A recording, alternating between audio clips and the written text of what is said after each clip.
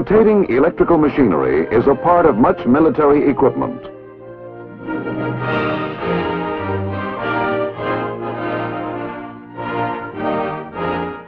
Whether it is a simple blower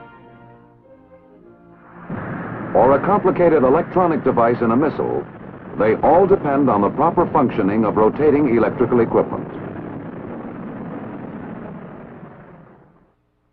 Two types of motors and generators are commonly in use: alternating current, or AC, and direct current, or DC motors and generators. This film will show the principles governing the operation of DC motors and generators. Basic to the understanding of DC motors and generators is the simple generation of an electromotive force, an EMF. Mechanical energy, the moving of a wire or conductor across a magnetic field by hand in this instance, produces electrical energy.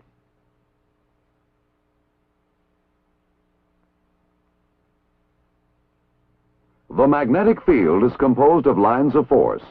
As the conductor cuts these lines, an electromotive force, or EMF, is generated in the conductor.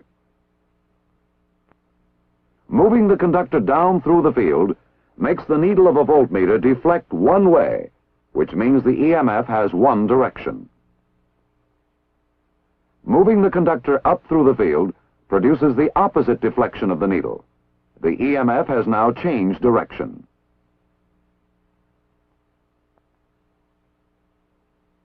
Moving the conductor back and forth with the field does not make the needle of the voltmeter deflect. There is no EMF because the conductor is not cutting the field.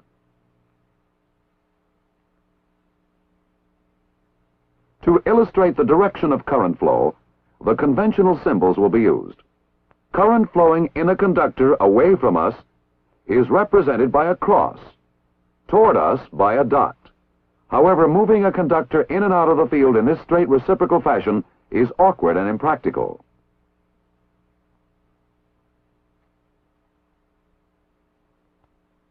A simple generator of EMF can also be made by rotating a single turn coil within a stationary magnetic field of two magnets with opposite polarity. The loop now, in effect, becomes two conductors, because both the top and bottom sections cut magnetic lines during rotation.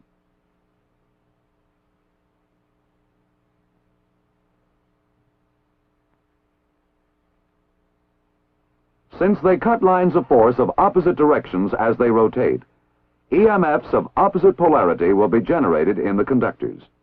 In order to have current flow in this circuit, polarities of the two conductors must be opposite. The amount of EMF generated at any instant is determined by three factors: the strength of the magnetic field, that is, the number of lines of force, the length of the conductor cutting the lines of force, and the velocity with which the conductor is turning. We can determine the amount of instantaneous EMF by a simple formula. The instantaneous EMF E equals B, the strength of the field, times L, the length of the conductor cutting lines of force, times V, the velocity of the conductor. An increase in the number of lines of force, or the strength of the field, increases the instantaneous EMF in the conductor.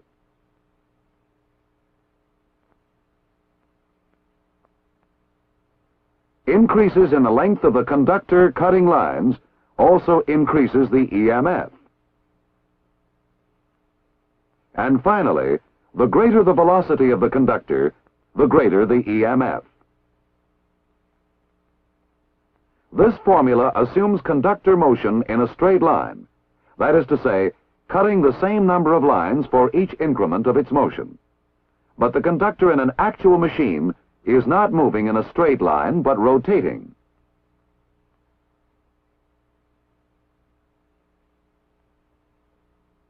When the conductor moves in a rotary path, the number of lines cut varies, depending on the position of the conductor. At the top of the field, for instance, no lines are being cut and no EMF is generated. As the conductor keeps turning, the number of lines cut increases, so that at a quarter turn or 90 degrees, the maximum number is being cut and maximum EMF is generated. Again, at 180 degrees, no lines are cut, no EMF. We reach a maximum again at 270 degrees, and finally, again at 360 degrees, no lines are cut. The conductor has rotated 360 mechanical degrees, which correspond in this instance to 360 electrical degrees.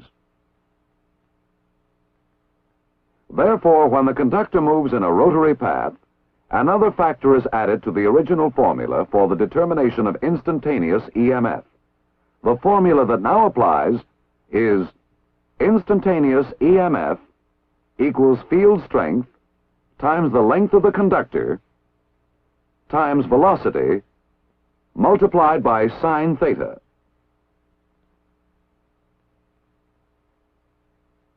Theta is the angle formed by the flux line and the motion of the conductor. The number of lines cut and the amount of EMF generated is proportional to the sine of the angle formed by the magnetic lines with the conductor motion.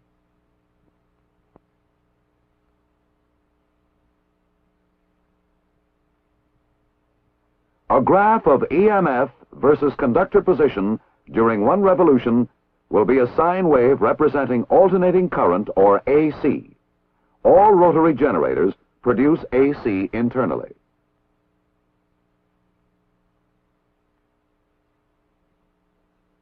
What you have seen so far is really the theory and operation of a basic AC generator. But our purpose was to explain the principles of operation of a DC generator. To get direct current, we will attach each end of the conductor to a segment of copper, forming a commutator. Now our machine is a DC generator. The commutator rotates with the loop.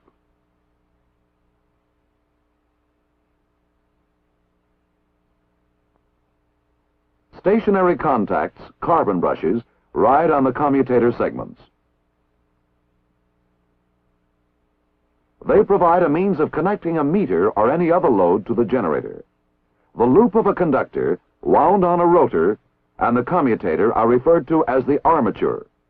As the loop revolves and the EMF in the conductor reverses polarity, the connections to the load are also reversed, and the current flow will maintain the same direction externally.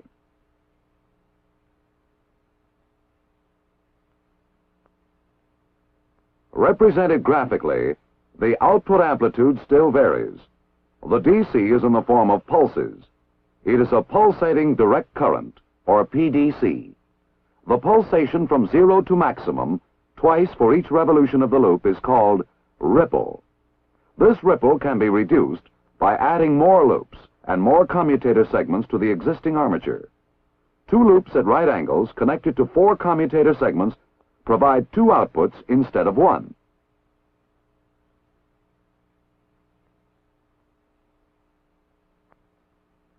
These outputs are 90 degrees displaced or apart, which combine to smooth the DC output.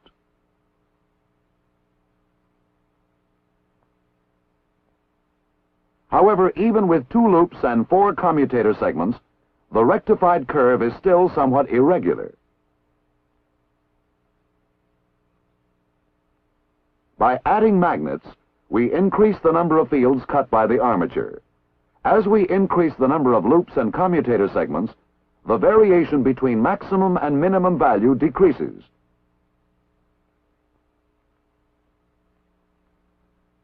This, in effect, tends to flatten the DC output.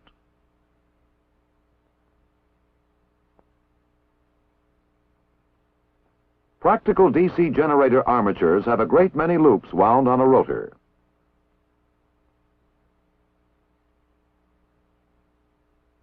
The field is composed of many electromagnets. Together, these factors tend to create an almost pure DC output. An important problem in the design of generators is the prevention of sparking between the commutator and the brush assembly. The prevention of sparking depends on the position of the brushes. This line through points of zero generated EMF is called the neutral plane. Placing the brushes in this neutral plane reduces the tendency for sparking between brushes and commutator, because during the time a brush is touching both commutator segments, there is no difference in potential between these segments.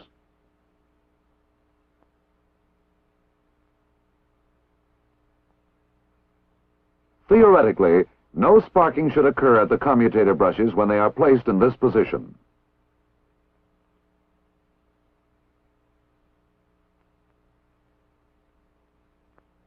But the current flowing in the armature loops or coils sets up a magnetic field of its own.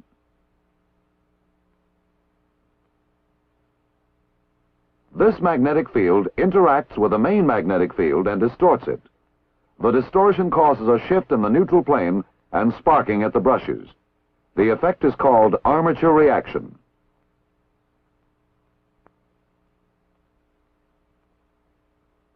Sparking may cause severe interference in nearby electronic equipment.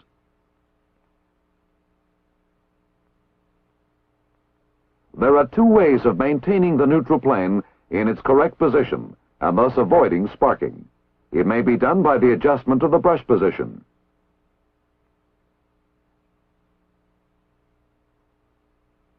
The brushes are adjusted to lie in the adjusted neutral plane.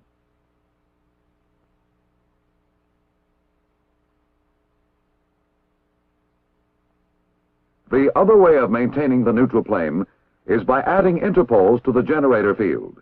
These interpoles are small magnets placed between the poles of the main field magnets. The interpole fields oppose the fields created by armature reaction. The neutral plane is moved back toward the correct position.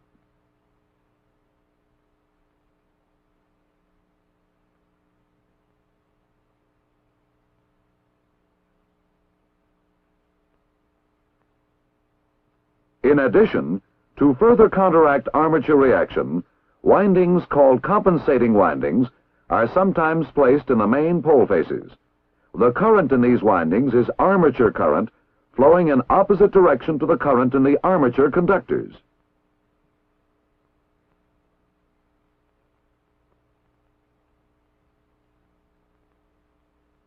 Magnetic fields in DC generators may be produced by electromagnets or permanent magnets. Permanent magnets are used in relatively small devices like a field telephone ringing generator. In larger generators, the field is created by electromagnets.